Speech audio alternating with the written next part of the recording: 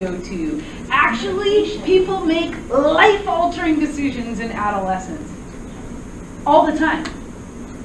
All the time. And honestly, most of them are good. It's just the bad ones that we talk about. Oh my God, the cinnamon challenge, right? I mean, why do we know about it? Because it's a thing, and it's not common. Like, most teenagers aren't eating cinnamon, right? But some are, and they're on YouTube, and that's stupid. But we don't put on YouTube the things that are really good decisions, right? Oh my gosh, my kid took the SATs. Not a very exciting after-school special, right? But so what we do know is that adolescents actually have the capacity to make a reasoned, logical decision. And here's the other thing about chest surgery.